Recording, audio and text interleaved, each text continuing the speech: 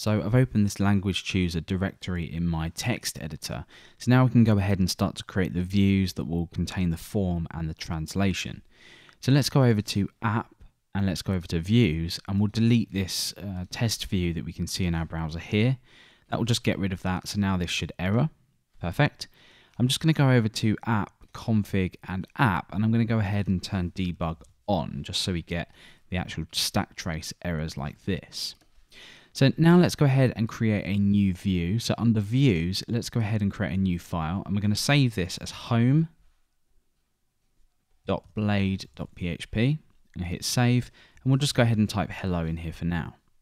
So under root, let's go ahead and we will change this to make the view home rather than actually making the view hello. And now when we refresh, we see that we've got this view rendered here. Let's now go ahead and look at creating some translations so we can actually output hello as a translation here rather than actually outputting just this hard-coded hello. So under language and then under en, we're going to go ahead and create a new file, and we're going to call this greetings.php. And we'll also go ahead and create a new folder inside of lang and call it DE for German. And within this, we'll go ahead and create a new file and also call this greetings. So within here, we want to go ahead and obviously open PHP tags. We're going to return an array. This is just how we create localized text basically in Laravel. And I'm going to say hello here. So in German, this is going to be hallo rather than hello. And in English, this is going to be, if we just go ahead and copy and paste this, hello. So we've now got the translation files set up. So inside of home.blade.php, we can go ahead and create our curly braces because we're using the Blade templating engine, and we can go and use the trans helper function to translate this. So we're going to say greetings.hello.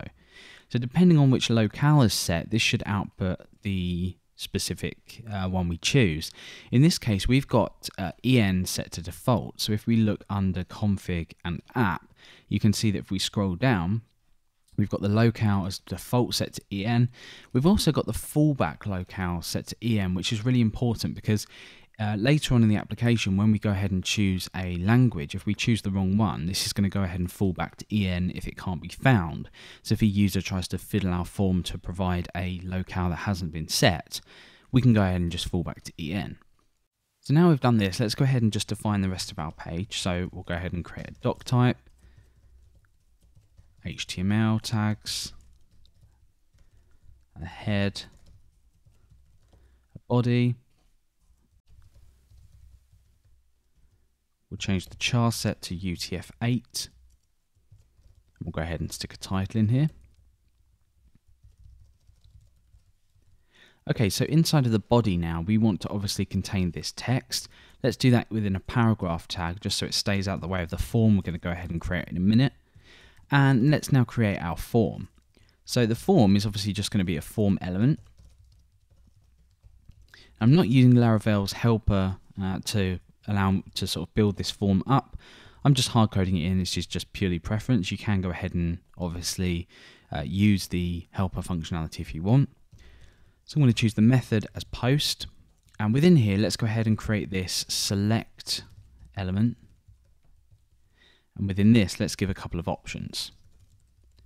And we'll obviously make this a bit more dynamic later on when we get to choose the locale that we want. Sorry, option. So the first one is going to be English. So that's going to be a value of en, and the display value is going to be English.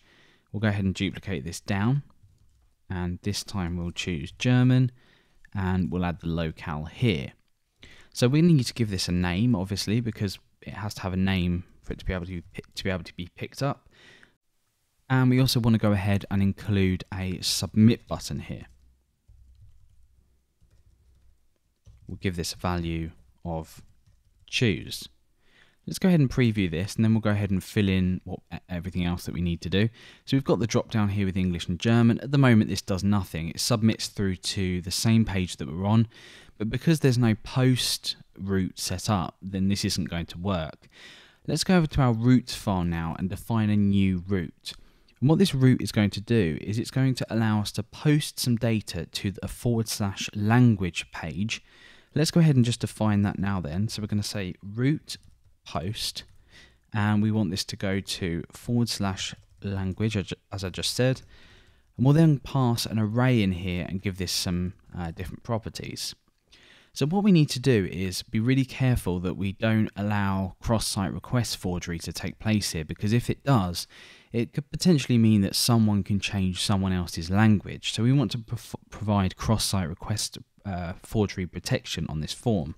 So before this request is submitted, we want to go ahead and check the cross-site request forgery token. That requires that we update this a little bit. So let's go down here and use the form helper to generate a token. What that's going to have done is, if we just inspect this, that will add a token just here. When we hit choose, that will go through and the token will be checked. So now that we've done this, let's go ahead and define what else. We're going to choose a alias for this root. In this case, I'm going to call it language-chooser. And we also want to define which controller this uses. We're going to set up a controller here. So we're going to say this uses the language controller, which we haven't set up yet. We'll go ahead and set that up in a moment. And the method in here is going to be chooser. So under controllers, we want to create a new file. So we want this to be a class of language controller, and we want that to extend the base controller. Let's go ahead and save this as language controller.php, and let's go ahead and define this method. So public function chooser. Remember, we called this method here, so we're passing this data through to this controller. Now here, we're going to set the locale based on the locale that's been passed through from the form. But we're not actually passing anything through to this page yet because we've not defined the action for our form. Let's just echo out input get locale. So now we can go ahead and update the action here. So I'm going to say this is a URL to the root. And remember, we gave an alias to our root, which was language-chooser. So we say language chooser. And remember, we're sending this with the method of post. That's why we chose the root as a post root here. Now what's going to happen then is when we submit this, that will go through to here. Let's just go and check the home.play.php. Okay, so that needs to be locale rather than language. So now when we hit choose, you can see that we get EN, and then for German, we get DE. So what we can do now is actually set the session based on this. So we'll go ahead and leave this in here, and we'll just put that down a couple of lines, and we'll say session set locale, and we'll now choose this input.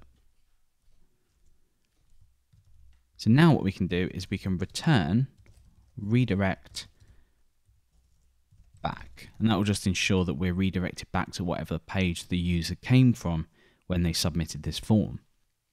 So let's go ahead and do this now. I'm going to go ahead and hit German and click choose. So nothing's actually happened because what we're not doing is, somewhere in our application we need to go ahead and use the set locale method on the lang model. So we do that under filters and before.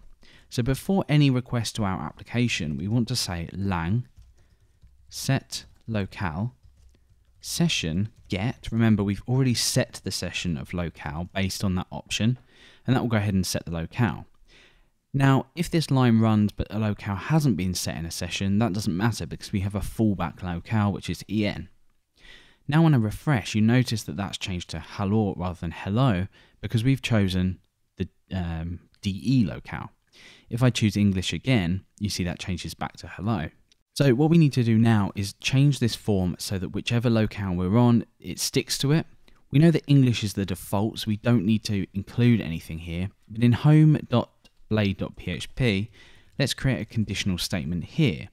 So we're going to say if lang locale is DE, we go ahead and set this to selected. Otherwise, we set this to nothing. And we've added a space here, so the space comes after this. When I refresh, This is set to English. When I hit German in choose, you can see that stays on German. And if we inspect this, you can see that that says selected. And the last thing we want to quickly do is check that our cross-site request forgery protection works. Let's go ahead and refresh the page, change this token. When we hit choose, this shouldn't match and we should generate a token mismatch exception, which we have. And that's it. We built a language chooser with Laravel.